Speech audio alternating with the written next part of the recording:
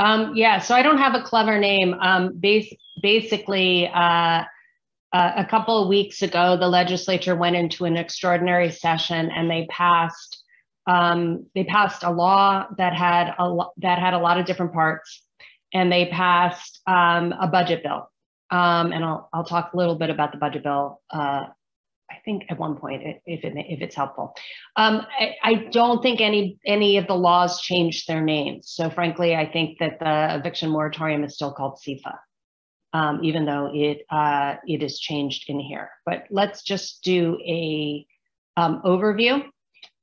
So the basic top line is that tenants who have faced a hardship will be able to delay their case until January 15th, 2022. The law also, I don't know if anyone here works outside of New York City, but in case people work in places like Yonkers or in parts of Nassau County or Suffolk, not all the places in New York State opted into the state's program.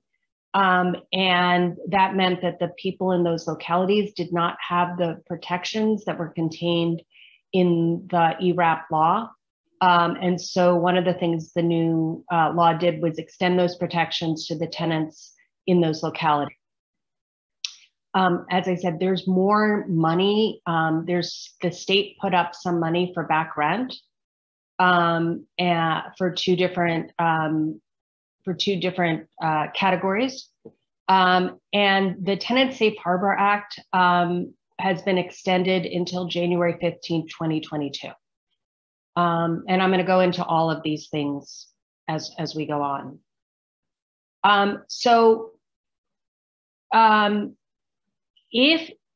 As you remember, back in December of 2020, the legislature went into session and passed an eviction moratorium law that was based on what the federal government had done, which was it wasn't a straight moratorium. It said that if you were a tenant and you fill out a hardship declaration, that stops your case from moving forward, and that is true whether your case is at the very beginning of it, pre-filing, all the way to the point at which the marshal is coming to your door. At any point that you submit the hardship declaration, your case stops.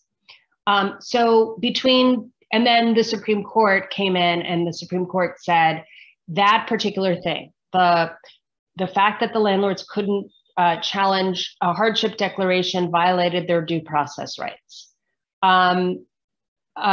It was not a fully briefed decision. It was a decision on the landlords asking for an emergency stay. They had actually lost their case in the district court, and I think they're about to lose the case in the Second Circuit. But the Supreme Court, as I said, on a case that was briefed, unlike usual Supreme Court cases, which take months of briefing, there were a couple of motions, and then they decided in the dead of night, literally in the dead of night. But it was unlike many Supreme Court decisions, the majority decision was 3 paragraphs. And the only thing they complained about in that decision was landlords couldn't challenge hardship declarations. So when the legislature came back, they addressed the Supreme Court's concern by saying that declarations can now be challenged. All the landlord needs is a good faith basis for belief that the tenant didn't face a hardship. As always, nuisance cases, and they've added something, cases where the tenant has intentionally caused property damage, those cases can move forward.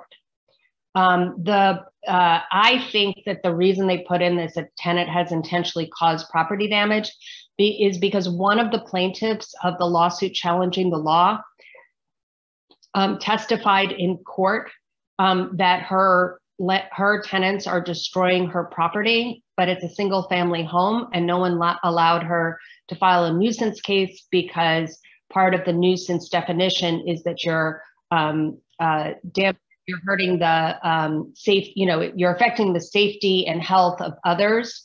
And she said it's a single family home, so no one was affected. or damage. So they've now added this. I suspect we're not going to see a lot of intentionally causing property damage.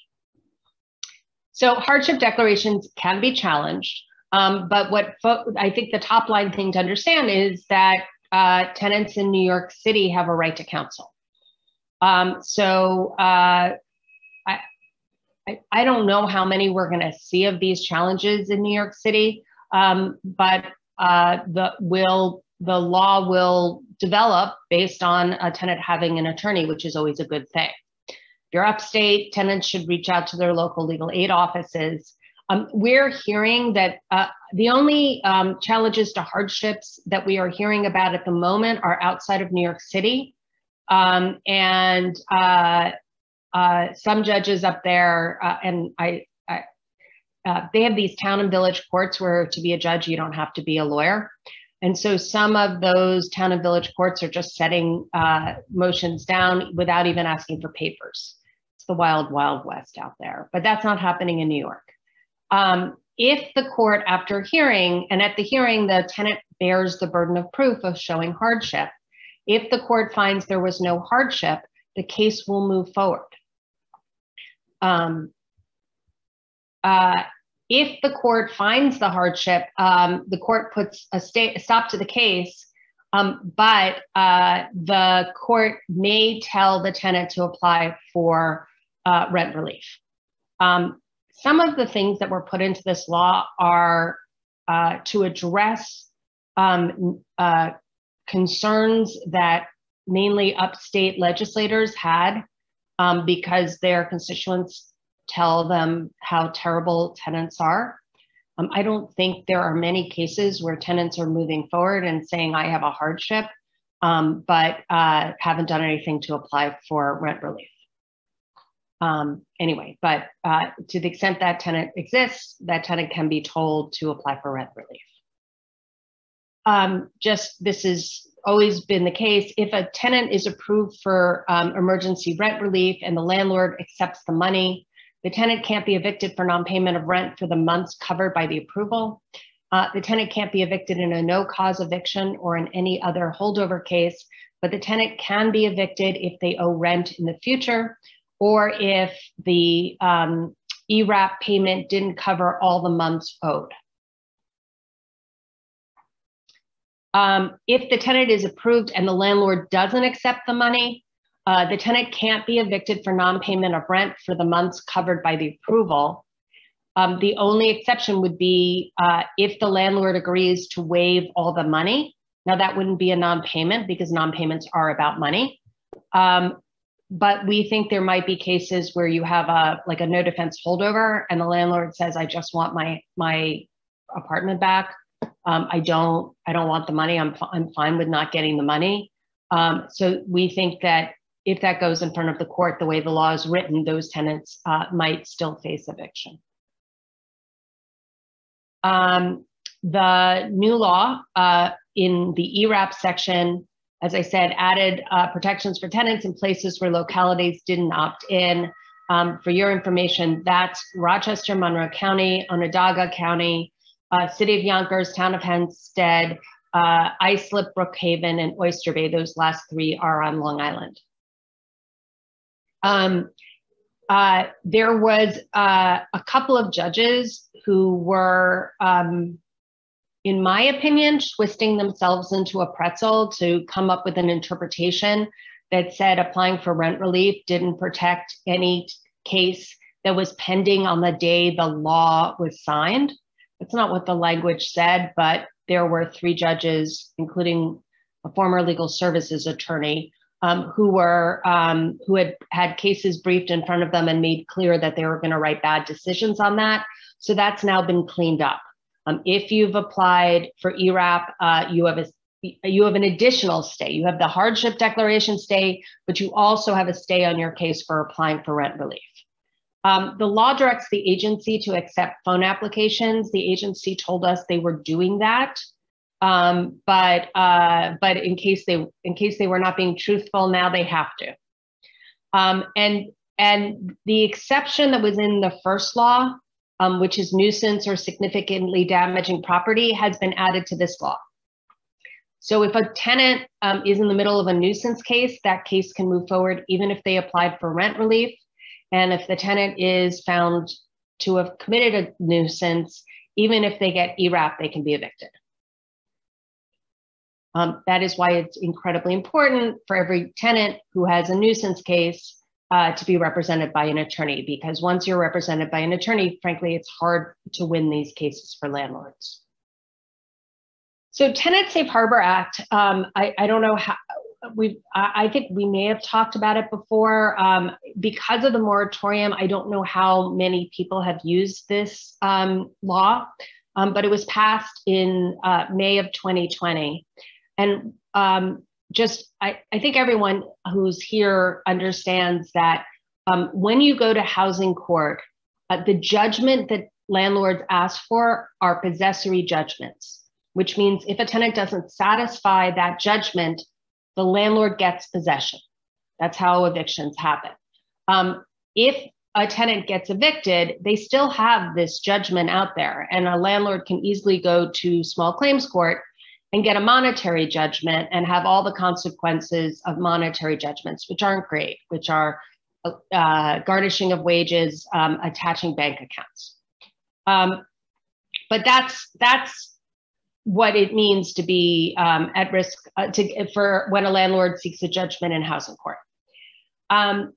What the Tenant Safe Harbor Act says is that if the landlord, so it's only non-payment cases, and if a landlord is suing for rent between the months, for rent that is between March 7th, 2020 and January 15th, 2022, and the tenant can show that they were financially harmed because of COVID or during this period of time, the landlord can get a money judgment, but cannot get a possessory judgment. So the landlord, as I said before, right? Landlords can always get monetary judgments. It sort of skips the tenant being evicted and then the landlord getting a monetary judgment and goes straight to monetary judgment, but allows the tenant to remain. This becomes important if you have a case where the tenant owes rent more than the ERAP payment and you're struggling to get a one-shot deal because of future ability. The other thing to understand about this is that a couple of things. If a tenant has filed a hardship declaration, that is a rebuttable presumption that they have suffered a hardship. Also, if they've been applied for ERAP, that is something the court will take into consideration as proof of suffering a hardship. So if you have someone who will have difficulty showing what their income was pre-COVID and post-COVID, but they, like someone who's worked under the table, but they've been approved for ERAP, that proof will be good enough to get this access to this defense.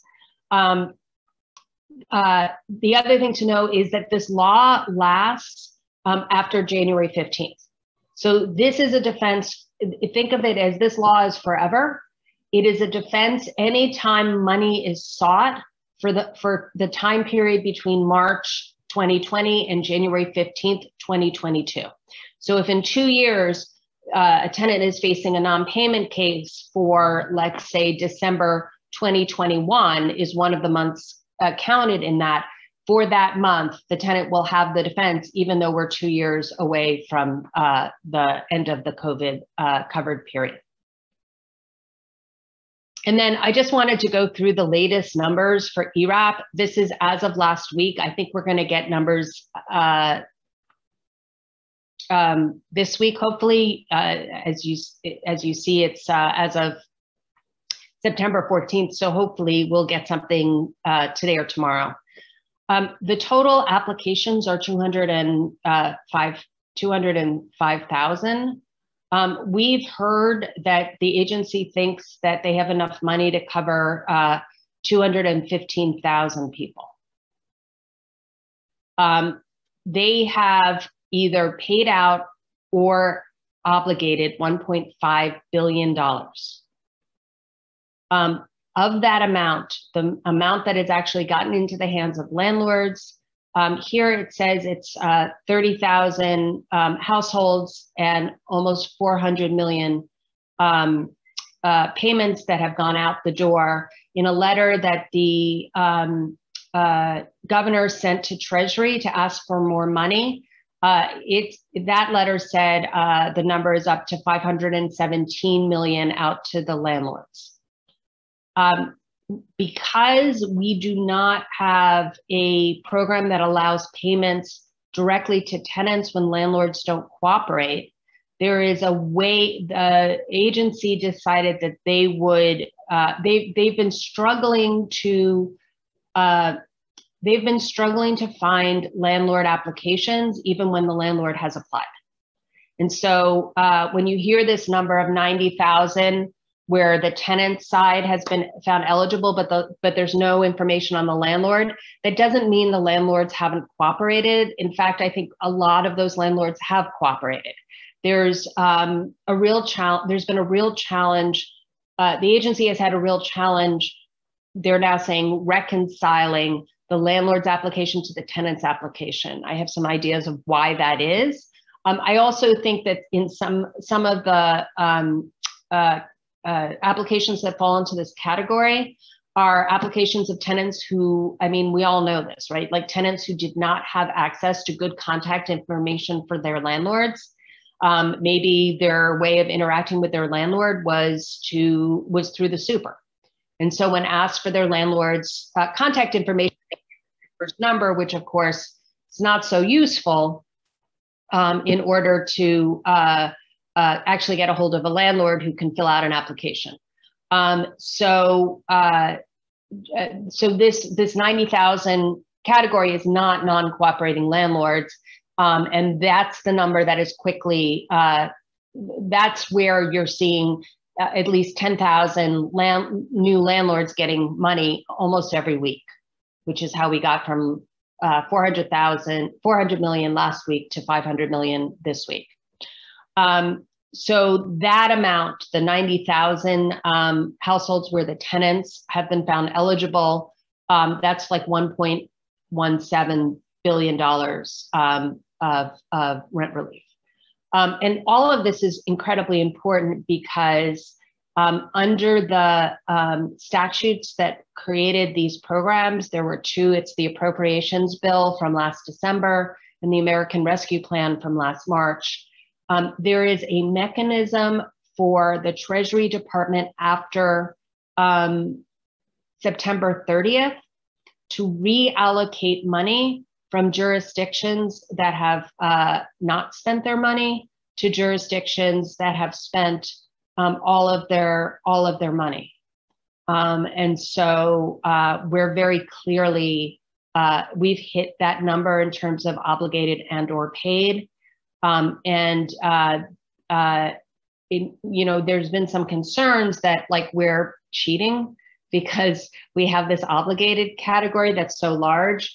But the administration or the agency told us yesterday that they think that by just September 30th, their disbursements will have met the threshold, which is 65% of the payments for ERAP 1, which is about 1.1 billion. So as challenging as ERAP has been, in fact, we are now one of the best programs in the country, but that doesn't mean we aren't still trying to fix immense problems with the program. And I'm also happy to talk about what we know about the program, and if people have questions about the program.